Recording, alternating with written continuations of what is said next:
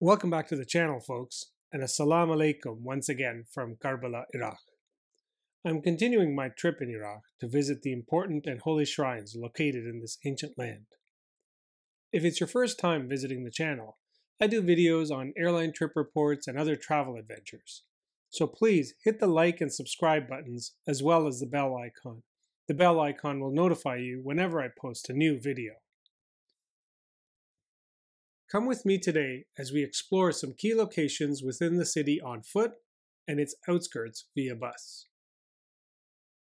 Our first stop takes us outside of the secure green zone to the Al-Khameh tributary of the Euphrates River. This is said to be the spot where Hazrat Abbas came to fill the water skin with water for the thirsty children in the encampment. It is an important location as he never made it back to the camp and was martyred by the tyrant army.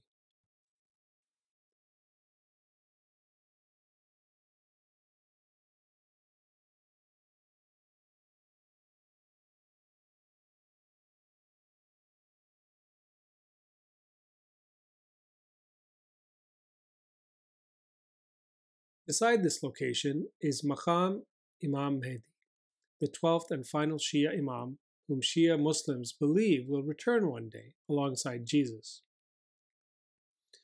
It is said that when Imam Mahdi comes for ziyarat of Imam Hussain, he comes here first, next to the river, and then walks to the shrine.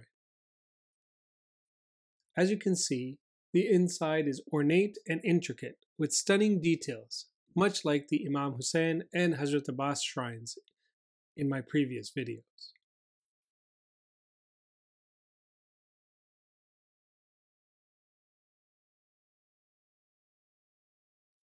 Even the lighting on the ceiling has exquisite details.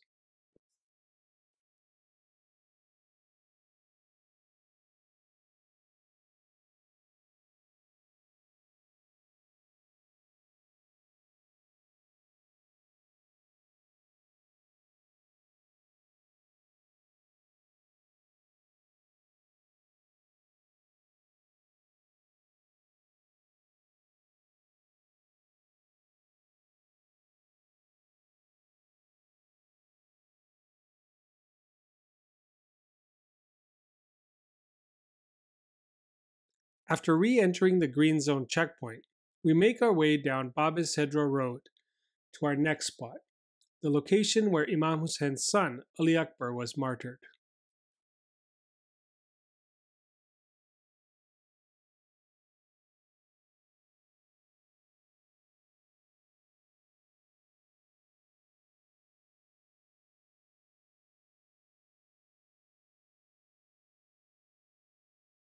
A heartfelt marcia was recited.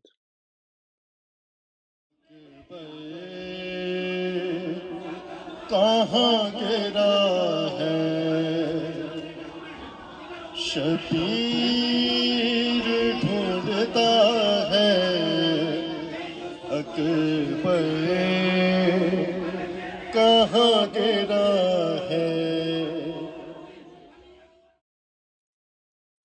After that, we proceeded through the narrow lanes to the location where Imam Hussein's 6-month-old son, Ali Asghar, was martyred with a poisoned arrow. After a short break at the hotel, we proceeded to the location where both arms of Hazrat Abbas were severed from his body. It was eye-opening to see how the city has enveloped these sites over the last 1400 years. There is a plan underway to clear out many of the old buildings around the shrines, to create an open area to accommodate the many pilgrims. This will also free up space around these alternate sites.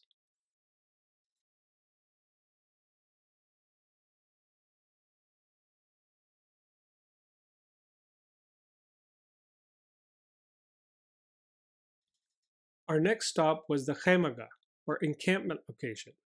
This was where the tents of Imam Hussain, his family, and companions was located. A grand building has been built for pilgrims to come visit and pray.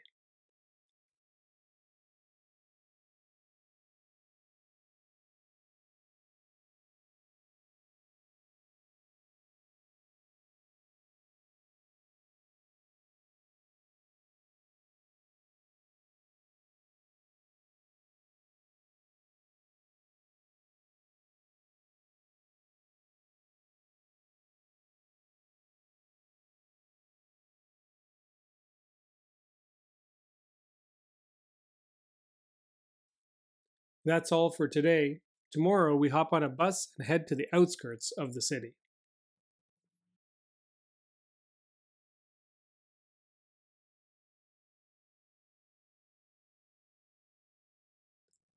Another bright and sunny day in Iraq as we set off north of the city.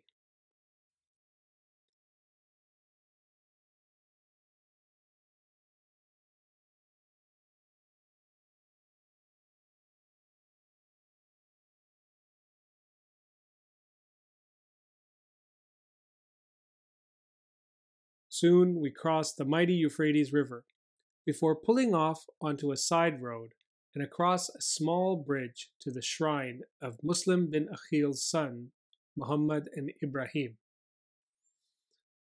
These young boys were beheaded and thrown into the Euphrates River and are considered among the martyrs of Karbala.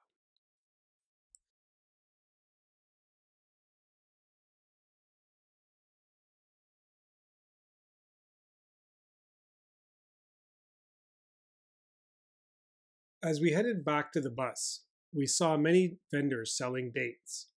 Dates are a key export of Arabian countries such as Iraq. We saw many date palms as we traveled to our last stop of the day, the shrine of Al-Hur.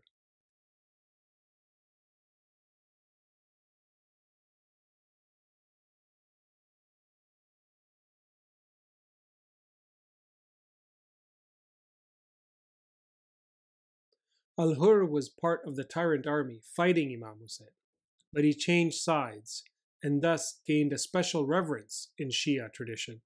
He is regarded as the symbol of hope in repentance.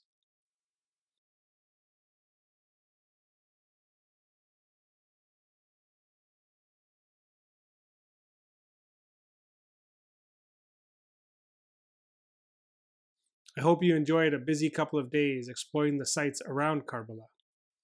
Please don't forget to hit the like button. Thank you.